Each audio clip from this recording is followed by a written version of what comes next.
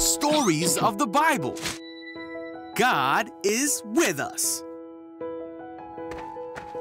This is Jesus. Hey-o! Jesus is the Savior of the world and the Son of God. While Jesus was on earth, He taught everyone about God's love. He healed many people from their sickness, performed many miracles like calming storms, and even raised people from the dead. Wahoo! But some people did not like what Jesus was doing,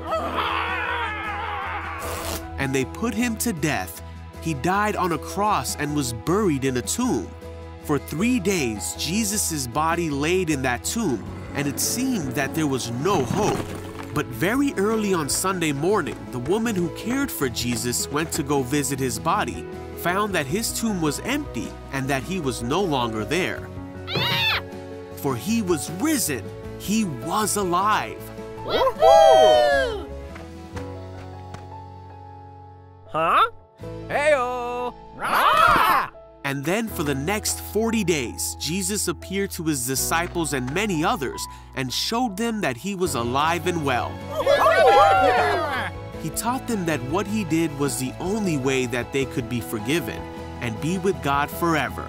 Jesus told his disciples that he did all the things that God had told everyone that he would do, and the disciples understood what he was saying. Yep, that makes sense. He told them that he would send the Holy Spirit, just as God had promised to be their helper.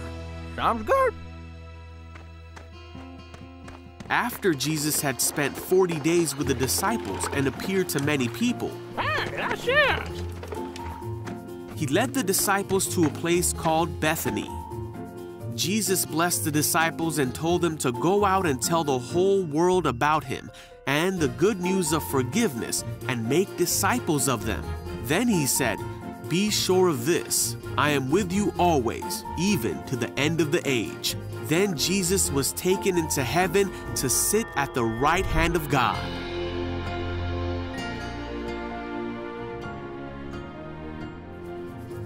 Not long after that, the Holy Spirit did come to the disciples to be their helper.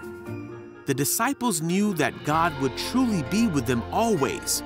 And the Holy Spirit is still with us today, for Jesus promised that he would be with us to the end of the age, and he is.